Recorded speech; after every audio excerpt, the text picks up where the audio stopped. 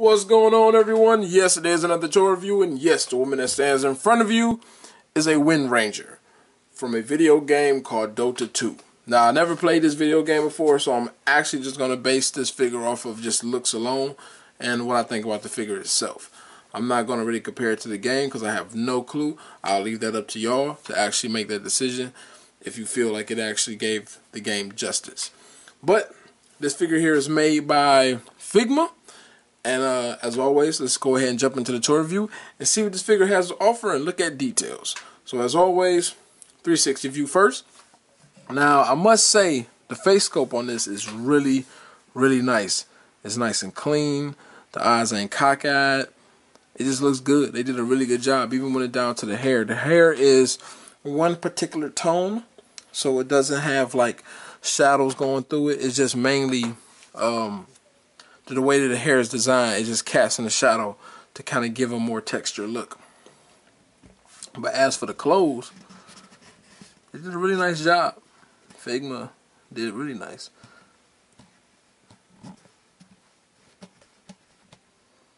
Like, everything is really just clean cut.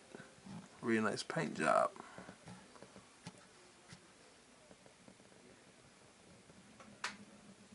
Let's back her up a bit.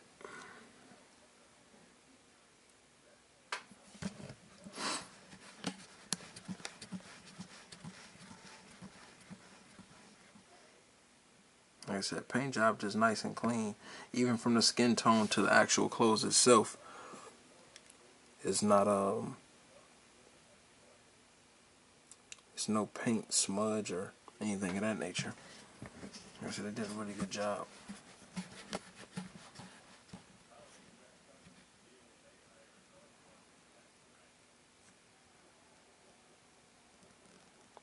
What I've noticed with Figma, they have so many different licensing going on right now, which I think is dope because I mean we always getting something new.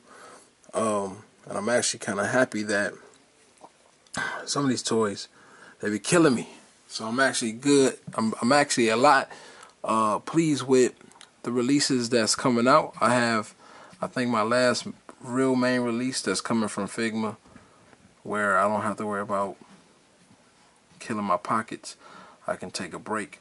The end of the Berserk line of figures is coming out, and I am going to have my last four rather, from Berserk, and I'll be done with my Berserk line unless they pull like Zod out or Skull Knight.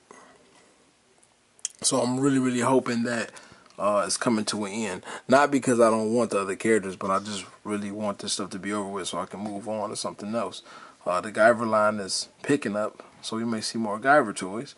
So pretty much a lot of the toy lines have been killing my pockets. I don't really got to be concerned about them anymore. So that part, I'm not going to lie, I'm kind of selfish about it. I'm kind of happy that it's coming to that point. But I actually picked this character up because I just thought it looked really, really cool. And I got the anti-mage as well. I'll be doing a review on that as well, so y'all can see how that look. So that's your full 360. As for height comparison, this Wind Ranger is actually pretty short. Really, really short. Which kind of puts me in the mind state of the Figma Guyver. Because if you look at this Figma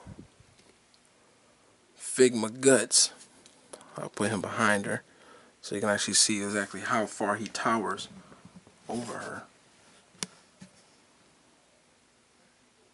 Like, massive figure. Even when you look at this Aaron here, they're pretty huge.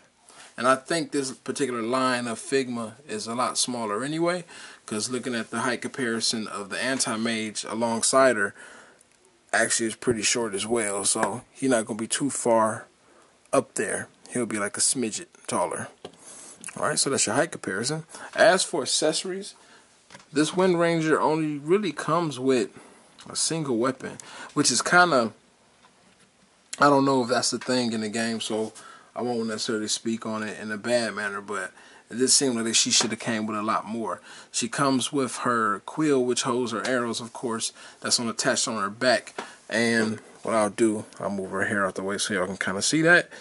It's a really simple paint job. It looks nice, it's sleek, but that's held in with a peg that's on a single hinge. And then she has her bow, of course.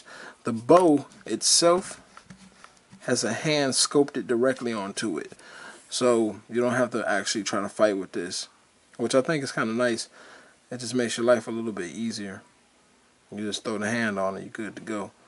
And the hand is pretty easy to actually put onto the peg. Paint job is really nicely done to it. So you get that. You get one single arrow that she can hold as well. Nice little design. Nice and clean. This arrow is actually pretty firm, so you don't got to worry about it breaking from a drop or something simple like that. She comes with a different faceplate, where it's really meant for her and the arrow because she's looking off to the side. Still really, really clean. Looks really nice. And then she has a total of 7 hands. So she has the hands that you've seen on her, which is on this rack, which I'll show it to you real quick. She got a relaxed hand. She has, I don't know what the hell hand that is. It's just a gripping hand for whatever reason. And then she has her arrow hand. And then she has a balled fist. And that's it. So that's all her hands right there.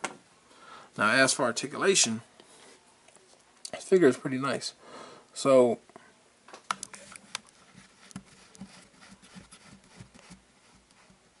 there we go.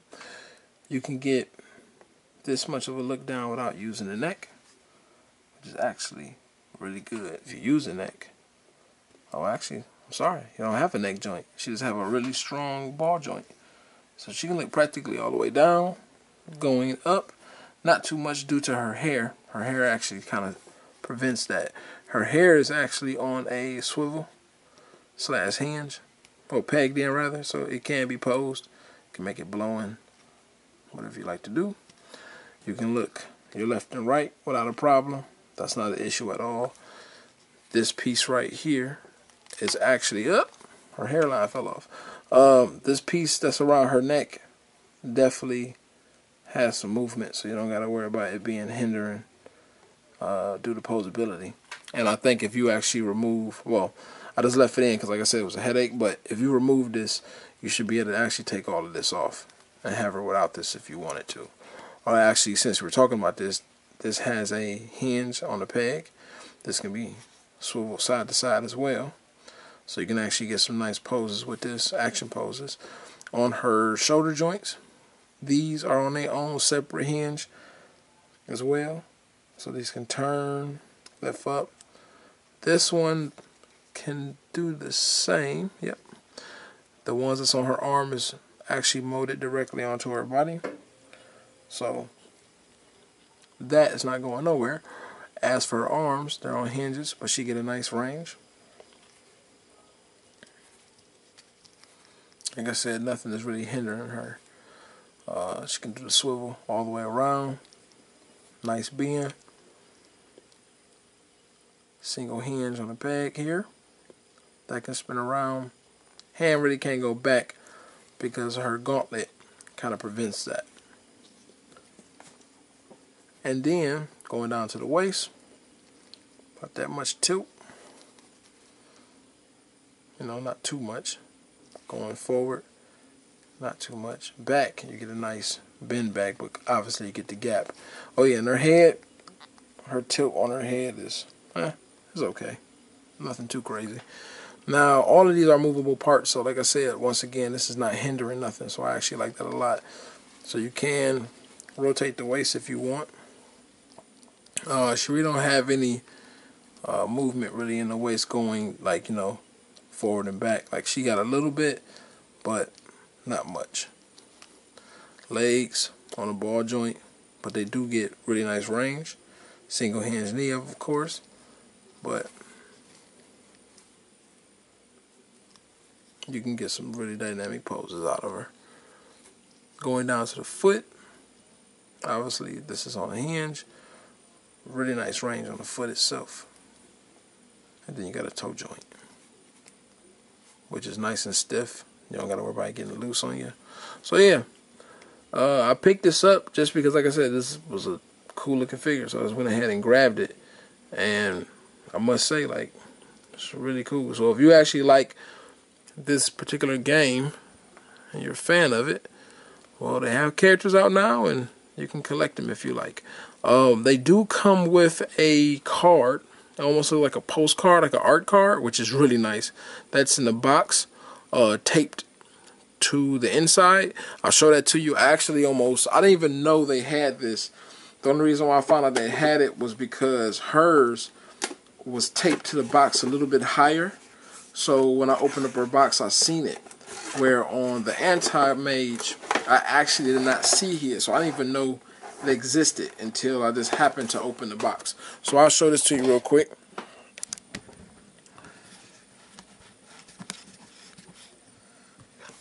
If you take this part out, you pull that, and then there's the actual key code that you can use, I guess, to get certain items in the game or whatever. Hold on one second.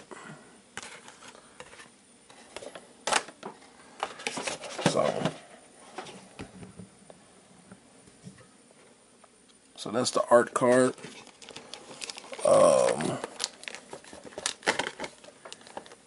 That's the key code here, and then that's the artwork there. So this is a nice little touch. You get that in the box, so just make sure you look out for that, because it will be in there. Hopefully nothing is damaged when you get it, because it's taped directly onto it. And I would say, other than that, that's what you're getting. That is what you're getting for your $1. So do I feel like she's worth it? I mean, I really can't say yes or no. I just think it's a nice looking figure, and that'd be really more so up to y'all, because if y'all fans of it, then obviously you want to go with what you like. But I don't have no gripes with it. I just wish it came with a little bit more accessories than she came with, versus just that one bow and arrow. Like, that was kind of weak. But then again, if that's what she used in the game, then I guess that makes sense. So other than that, hope y'all enjoyed the review. Please continue to collect. Please come through, check out more reviews. You can like and subscribe, and y'all take care.